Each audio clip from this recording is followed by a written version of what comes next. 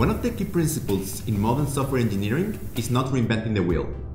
For instance, Python pip catalog has a stunning amount of 200,000 projects at the service of their community. To expand the offer of projects in Smalltalk, we provide PythonBridge, a multi-platform framework for creating Smalltalk bridges to Python libraries. This enables us to capitalize on Python projects to build Smalltalk applications.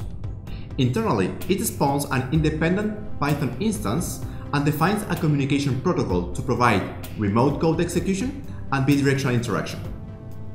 Okay, this is an example of using PythonBridge to write an Excel file relying on a Python Excel writer library.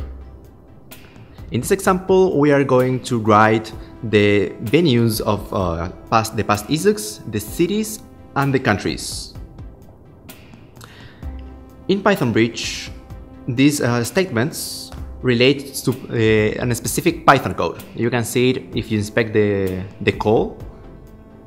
And then when we send this message to Python, we receive a Python object. In this case, it's a proxy, and you can see all the instance variables of this object in the Python side. You can then inspect further these objects as if you were inspecting a normal Smalltalk object. Then, we can use this workbook object as part of other Python expressions. And if you look at the code generated, this instruction here represents the object in the Python side. So then we send the message add worksheet to the workbook to create a new worksheet, and we can inspect that object. Then we write in the first column and the first row the city and country header. Then we bind this collection of cities and write the column with all the cities of the Smalltalk venues. Then we write the column with all the Smalltalk venues countries, and then we close the file. If we then look at the folder of the project, we then see what we described.